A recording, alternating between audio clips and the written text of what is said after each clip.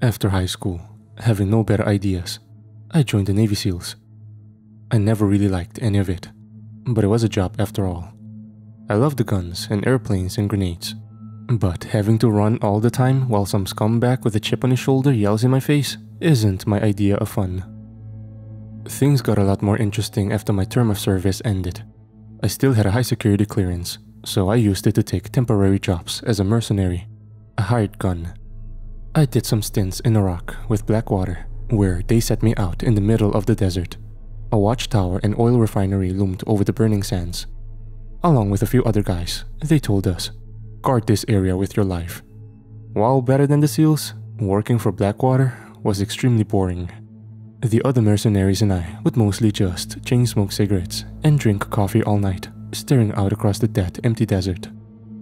Over time, I worked my way up. Things started to get more interesting when a job offer arrived in my email one freezing cold winter's morning. This is what it said. "Mr. Chase, I am the head of security for a private group of entrepreneurs and investors. Through some mutual contacts, I have heard of your professionalism and experience. We are currently putting together a small crew to guard a private event on island out in the Pacific Ocean that will run from January 9th to January 26th. Would you be interested in this job? The pay rate is $900 a day. Once you are on the island, it will be impossible to leave until the period of employment has ended. If you are interested, please respond to this email as soon as possible. Sincerely, Mario Antonin, Head of Security." I was working piecemeal jobs like this one at a time, but none of them were paying that well.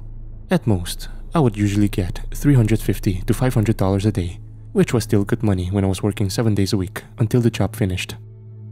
I instantly responded and said that yes, I was interested. In response, they sent me a non-disclosure agreement that was the size of a small novel that I had to sign.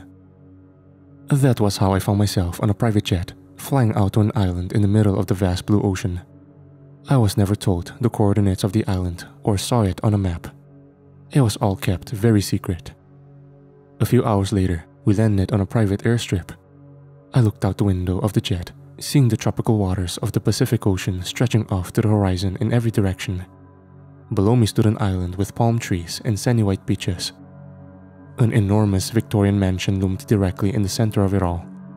The mansion was painted black and looked like something straight out of a horror movie. It had no windows, and the turrets spiraled into blade-like points. That was my first inkling that something might not be quite right about this trip. As the stairs from the private jet descended, I looked out on this strange new world. Employees waited to greet us, looking like beaten dogs. Some had their heads down, their eyes blankly scanning the ground. Most of them were women wearing red dresses, reminding me of stewardesses on a plane. The jet strip was surrounded by palm trees and tropical brush.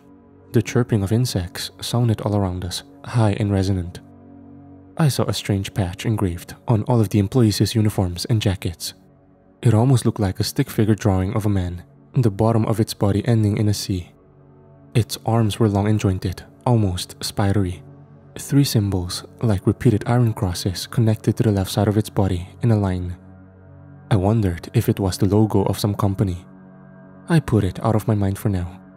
But I would see that symbol again all over the island, painted on the sides of the mansion, and even cut into the trees with a knife. It would only be later that night that I realized its connection to Malik. "Good day, sir, and welcome to the island," the server on my left said with glassy eyes and a fake smile plastered across her face. They all looked up at once, but it was like the workers all looked through me rather than at me. Their eyes looked flat and dead, like the painted-on eyes of a doll. "The island, huh?" I asked, curious. They wouldn't tell me where I was going. They said it was a secret. "Is that what you call it?" The woman just nodded, the doll-like smile never leaving her lips. "Officially, this island is unnamed and uninhabited," the woman said. "In fact, all traces of it have been scrubbed from the internet. You won't find it on Google Maps or in any publicly available satellite imagery." She leaned forward towards me with heavily mascaraed eyes and ruby red lipstick slashed across her lips. This is a very special place. Only very special people are allowed here. You should be honored to work here under our Savior. I hope you're talking about Jesus or something, I said jokingly. She just smiled blankly and motioned me forward. Just follow that trail for a few 100 feet, she said, pointing at an opening in the palm trees where logs were laid down horizontally over the muggy jungle. And you'll find the mansion. Good luck. I thought it was a somewhat strange thing to say, wishing a random stranger good luck. But by the end of that night, I realized that simply to make it off this island alive, I would need lots of it. I followed the woman's directions to the back of the brutalist mansion. A heavy metal door stood there with a small bulletproof window built in the top. A tanned Spanish face glowered out at me, then rapidly drew back and disappeared. A few heartbeats later, the door slid to the side with a grinding of hidden gears. The head of security at the island was a heavily tattooed ex-marine named Myuu. He wore a dark Kevlar vest over a black outfit, making him look like a walking shadow. I found the security had their own private complex in the mansion as he showed me around the site. Hundreds of hidden cameras covered every angle of the mansion and the surrounding parts of the island. Dozens of clad black security agents swarmed over the screens, checking the monitors and computers constantly. Quite a setup you have here, I said to Myuu, nodding at him. He smacked me on the shoulder, giving a confident grin. Money is no issue here, Richard, he responded. Security is paramount. There are things on this island that could rip apart the world if they ever escaped. I raised an eyebrow. Like what? I asked. Nuclear weapons or something? He laughed at that. You'll see for yourself tonight, he said, his dark eyes flashing with something cold and alien. Myuu led me and a couple other new hired guns around the island. The place was certainly strange. It reminded me of some combination of a secret black ops site and a playboy billionaire's private heaven. All of the doors in the mansion looked like they were made of thick steel. They had wheels that would spin like those on a submarine door. The mansion also had no windows at all that I could see, except for the small shatterproof glass openings on the steel doors. I didn't want to ask too many questions, however. I couldn't resist asking him about a couple small things. Or at least, they seemed small to me at the time. What are those hatchways? I asked Myuu, pointing to rectangular covers built into the concrete walkway. They had heavy handles. Are those manholes or something? There are tunnels under the island, he responded vaguely. Just for maintenance and security, you understand. Wow, this place is certainly well developed, I said. We came out through a grove of palm trees. A stone walkway led down to a white beach. Dozens of yachts were moored all across the shore, some of them looking like they must have cost hundreds of millions of dollars. There's a lot of money and power here, Myuu said. That's why it's important you never talk about what you see here. These are the people who control the world, the ones behind the government and the media, not the elected officials who the people see, but the actual power. Like who? I asked. You mean the Rothschilds and Soros? He laughed again, a sarcastic, grinding laugh that grated my nerves. Trust me, the truly powerful ones don't even have public personas. If you know their name, then they're just one of the puppets.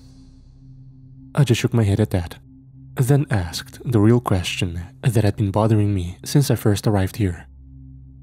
Who is the Savior? I asked. Is that some code name or something? Myuu froze in place. He's the one who runs everything here, he whispered, conspiratorially, looking around nervously. But don't be mentioning that kind of shit. You'll probably see him tonight anyway. He's the one who runs the show. He'll be on the stage in his normal outfit. By the end of the day, I was suited up like the rest of the security staff, wearing the pure black pants and shirt with the symbol of Moloch engraved over the heart. Hundreds of the world's most famous politicians, actors, businessmen, and artists had gathered, streaming in the front doors with a soft, diffident susurration. I stood by the open doorway of a side exit with an AR-15 in full body armor next to one other soldier. They had also given me a sidearm. Every entrance or exit was manned by at least 2 armed men. The security at this place was some of the most intense I had ever seen.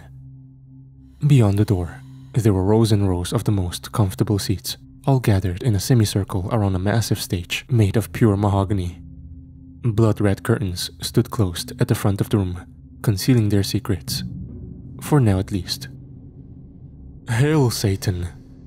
I heard the elites cry inside in unison. I didn't want to look in at the rows of high-ranking politicians, celebrities, influencers, and artists, but my curiosity was high. I peeked around the corner of the stone archway, seeing the red curtains on the stage drawing apart. I saw one of my favorite actors standing in the front row, clapping excitedly and jumping up and down. The crowd cheered as a naked female strapped to an obsidian altar lay there. She was beautiful and blonde, probably no older than 20, with the face of a supermodel. Her mouth was gagged, her arms outstretched like Jesus on the cross. Thin leather cords were tied around her wrists and ankles, biting deeply into the skin. Her eyes rolled widely as she shook her head from side to side. She froze, and her eyes met mine for a brief moment. I saw the pleading expression there, the moral terror and absolute horror.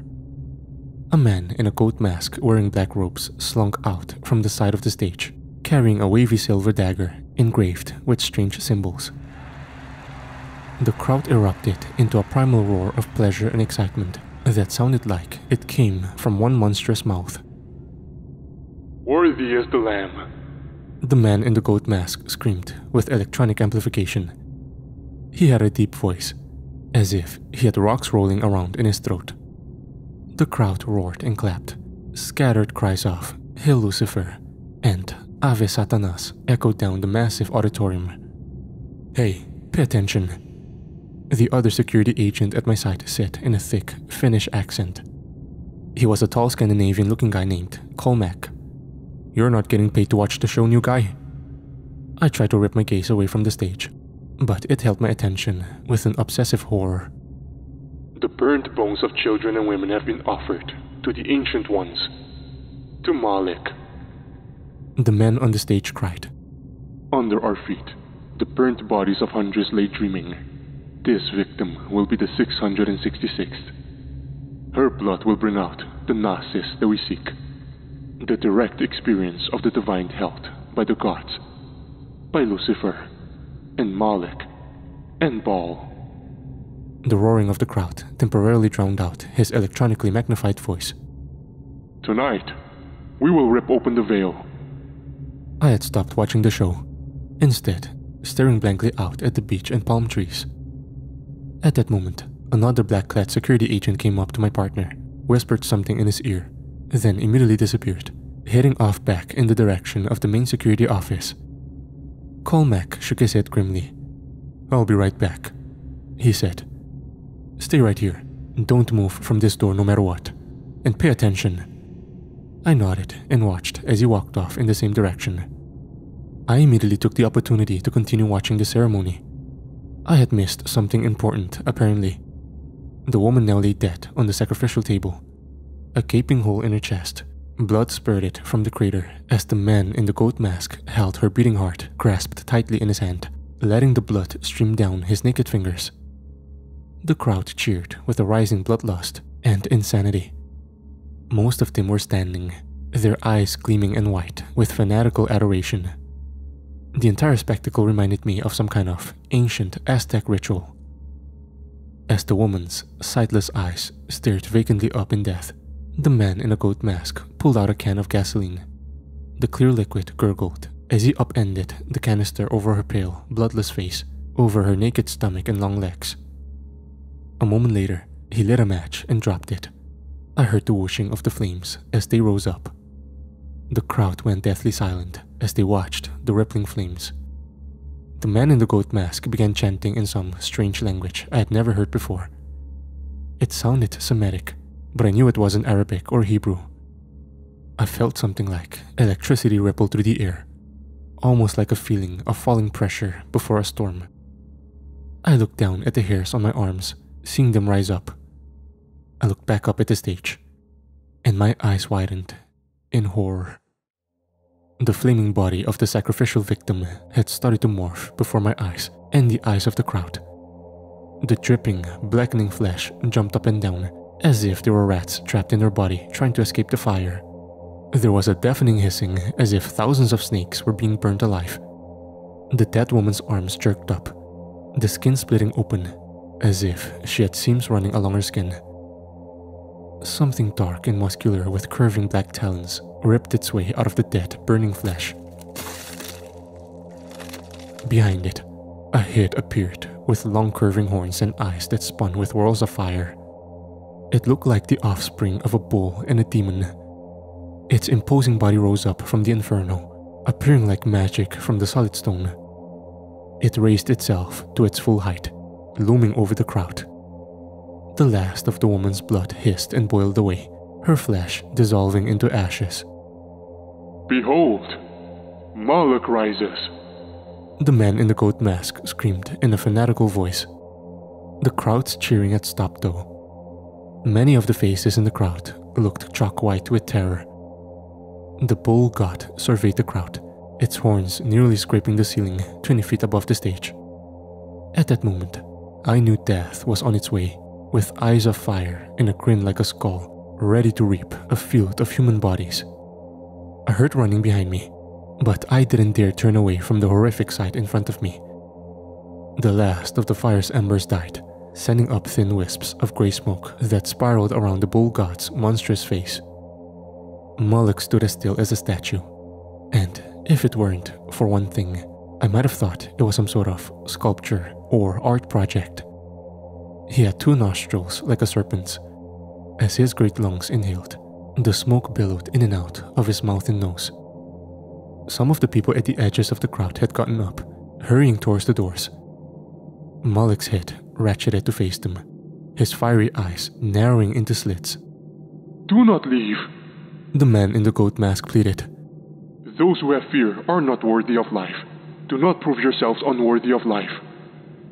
As the first of the fleeing men and women got within a few steps of the door, Moloch gave a primal roar. In a blur of primal strength, he reached down and ripped the blackened sacrificial altar off the stage. It ripped from the wooden stage with a tremendous crack like a bullwhip. He hurled the heavy mass of stone at those heading towards the opposite exit from the one I guarded. I watched it curve through the air.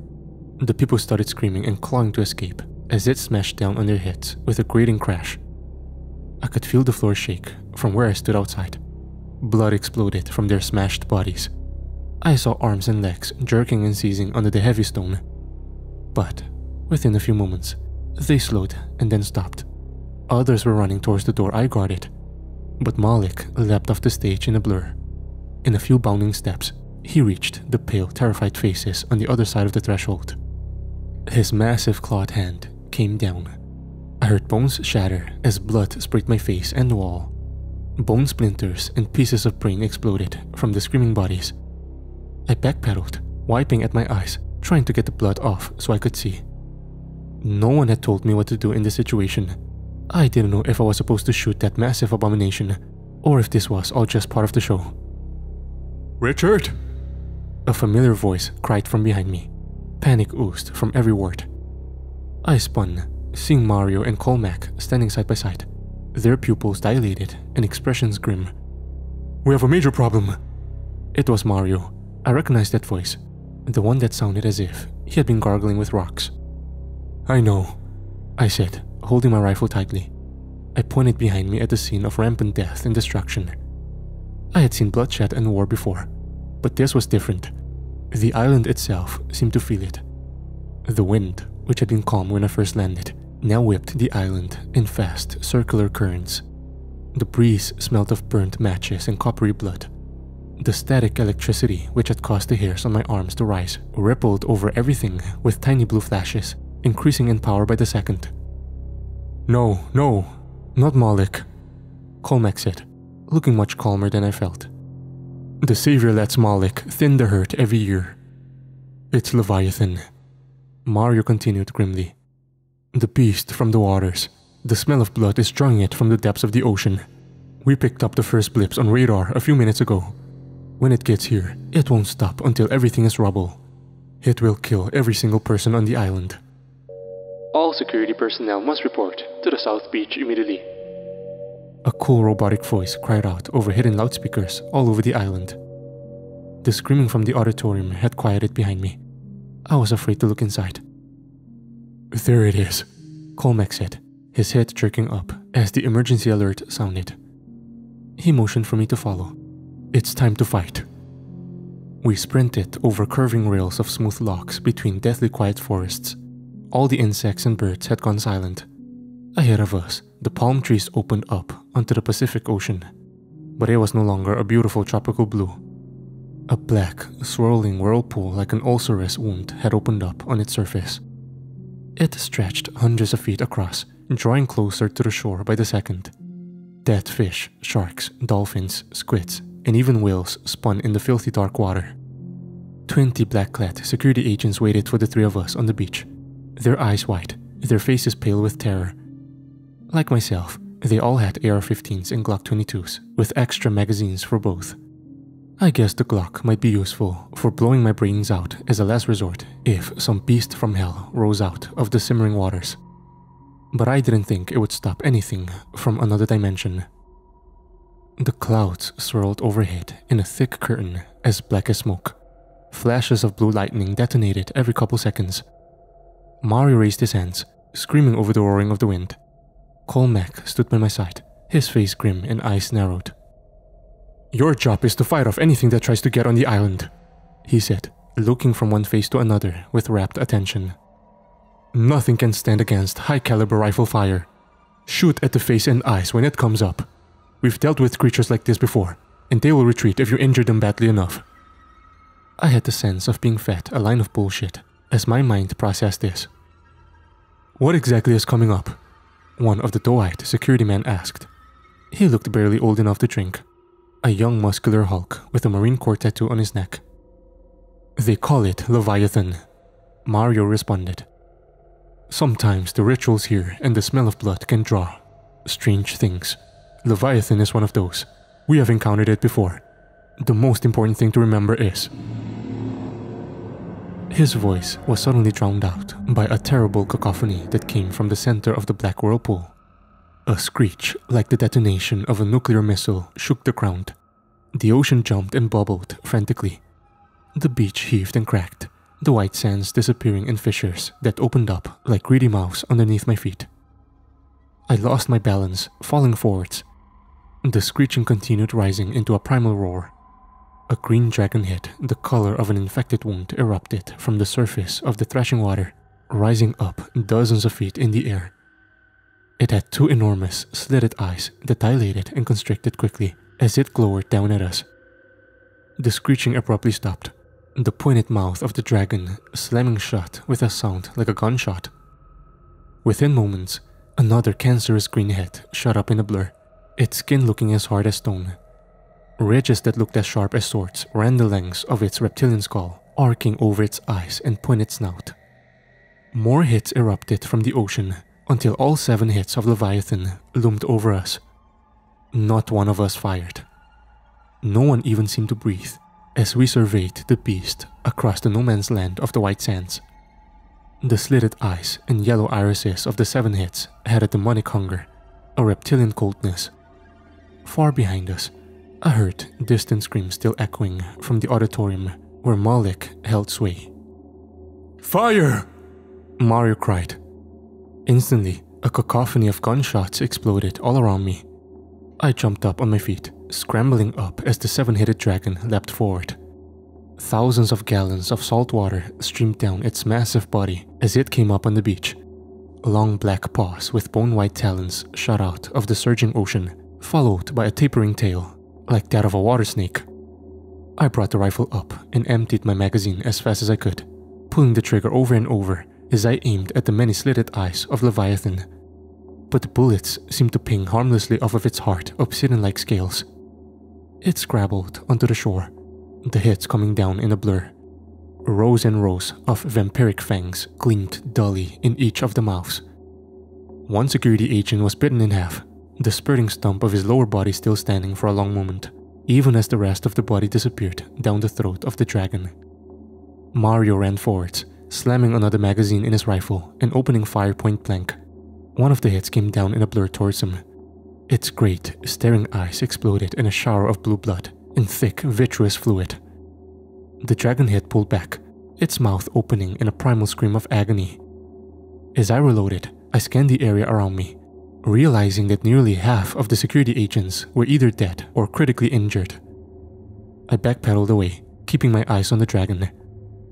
It continuously drew forward, killing more of its enemies with every step. I turned and ran into the forest, the sounds of shattering bones and dying men ringing through the air with a sickening clarity behind me. Once I had reached the border of the trail, I heard Mario yell, "Retreat!" behind me.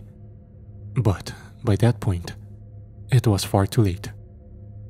"Hey, wait up!" a voice whispered from behind me. I turned my head, seeing Cyleleghorn. Spatters of drying blood covered his face and uniform. As far as I could tell, none of it was his. "Mario's dead. They're all dead. We need to get out of here. We need to get off the island." "How?" I asked. "Find the savior," he answered, panting and out of breath. "We must find him. He can get us out of here." "I don't even know what the guy looks like," I muttered. "He was wearing a goat mask." "You'll know when you see him," Cyleleghorn said. "His body is covered in scars. Everything except his face. Stay close to me. We need to watch each other's backs. It's our only chance of survival." A trail of twisted, broken bones led from the mansion to the surrounding trails and beaches. A decapitated woman with solid gold necklaces embedded with diamonds lay in front of me. It was strange on the island, the way oblivion and ineffable wealth coexisted side by side, but everything was deadly silent, even in the mansion's auditorium. "Where's the savior?" I asked through gritted teeth. I peeked my head into the auditorium, but nothing moved. Hundreds of smashed and bloody bodies littered the floor. "He's around somewhere," Cyleleghorn answered. We started circling the mansion, looking for any signs of life. Cyleleghorn went in the lead. As he turned the corner, an enormous black hand with sharp claws of fingers flitted forward in a blur, wrapping itself around his chest. Cyleleghorn gave a strangled cry as it closed around him. I heard his bones crush as a spout of blood and gore flew from his mouth and nose, as if he were a toothpaste tube being squeezed. I backpedaled away as Malik threw the twitching corpse aside like a discarded toy. It smashed into the wall of the mansion, exploding wetly. A human-shaped, bloody stain languidly dripped down the wall above Cyleleghorn's mangled body. Malik slowly turned his head towards me, the fiery eyes flashing with hunger. He gnashed his fangs together, taking a step forward with a leg the size and shape of a tree trunk. With every step he took, I felt the ground tremble. "Stop!" I cried, moving away from the monstrous creature. "Why are you doing this?" "There is no why," he gurgled, his voice monstrous and inhumanly slow. "There is only power. The weak deserve to die. Only the strong are worthy of life."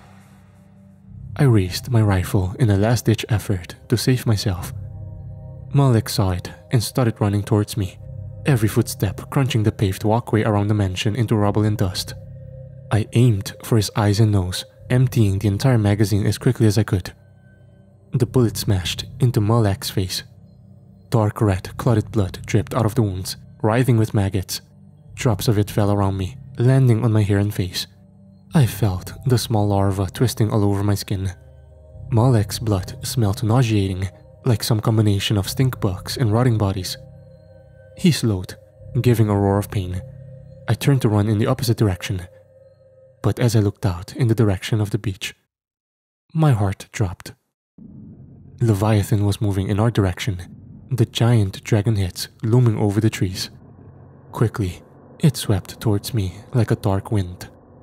"You will suffer for that, worthless slave," Malik growled, wiping blood from his fiery eyes with his sharp talons of fingers. A sudden idea came to me.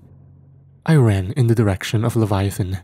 Malik followed closely at my heels, only a few steps behind. Leviathan slithered forward over the sands and trees, its enormous body undulating like a water snake's. I screamed at it, an incomprehensible wail of terror. Its 7 heads snapped towards me.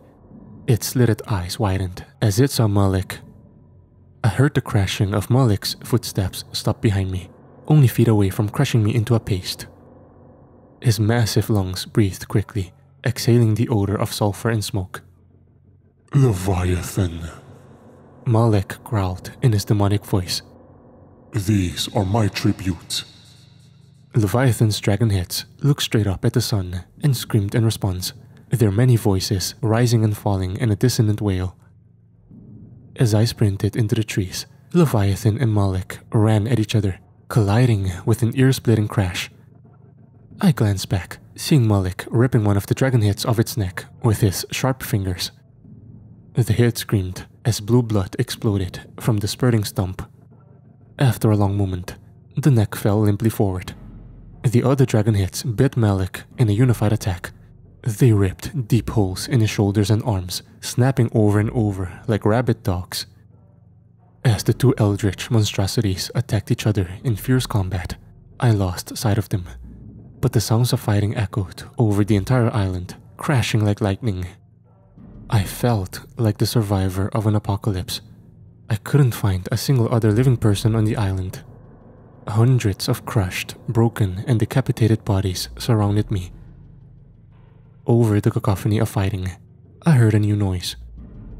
The whirring of helicopter blades nearby. It was coming from the other side of the mansion. Frantically, I sprinted around the other side, seeing a Black Hawk helicopter getting ready to leave. A man in black robes sat at the pilot seat, his grey eyes gleaming and a white smile plastered across his face.